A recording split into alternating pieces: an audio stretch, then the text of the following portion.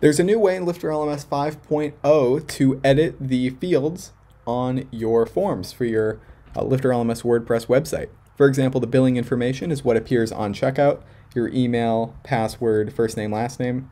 There's a new interface coming for how to interact with these. Of course, you can change email address to just email. You can change how these are all spelled, the labels that are on the form here. You can even add in other WordPress blocks like headings, paragraphs, just right there in your checkout field.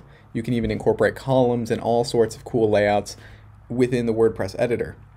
So be sure to check out the LifterLMS 5.0 beta. In this video, I'll show you how to spin up a demo site that we host for you where you can check out the 5.0 beta. We'd love it if you could test out the beta and give us your feedback on what you think about the forms and how it works for you. We have a free test site here where we'll host a site for you. You just purchase a free product on our website. That's how our technical team has it set up, where we'll have a link in the description below on this YouTube video. Click that link and that'll take you to this page here.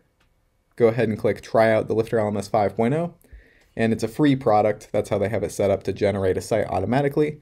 Just fill out the information and then place order. And this is going to start that process of creating us a demo site that I can do some beta testing with. Cool. So we can see here are the details for my website, and we'll just give it maybe a minute or two to completely generate my website for me, and I'll be back in a second. Cool. So I just waited a minute there. Let me reload the page here. There we go. We can see the status change from pending to active. That's how I know my site is ready to go.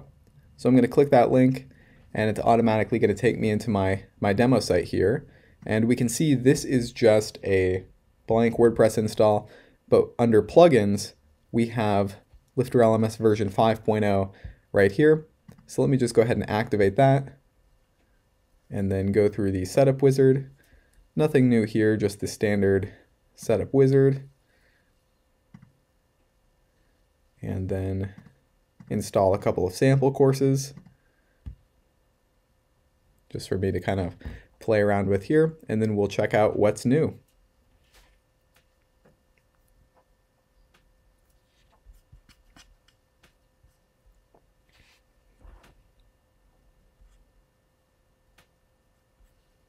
Cool. So it imported my courses for me, and the big thing that's going to be new with LifterLMS 5.0 here is under LifterLMS, there's now this new section called Forms. So previously, if you wanted to edit the billing information, maybe on the checkout page, you would head to Settings and then the Accounts tab, and there would be information here. But now all of that information about the forms has been moved under LifterLMS Forms, and I have three forms: billing information, register, and edit account. Let me check these out. So billing information is what's going to be on checkout. So if I edit that, I can see what this looks like. And so we have a form here in the WordPress editor, email address, confirm email address, and password, and all this stuff here. And so I can change the word address if I want to. I can change city to province, or all kinds of things like that. So now you can fully customize your checkout form within WordPress, and you can even do some fancy things, including columns. You could add new blocks. If you wanted to add a paragraph, you can rearrange, put images, and really format this up however you want to.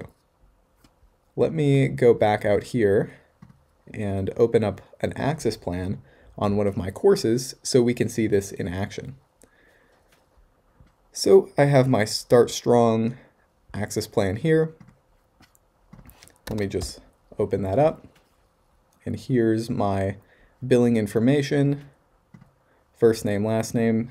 Now let me edit this form so we can see the changes in real time. Under LifterLMS Forms, billing information, here we go. We have email, confirm email, and everything else. And I'm actually logged in here, so what I should do is view as somebody who's logged out.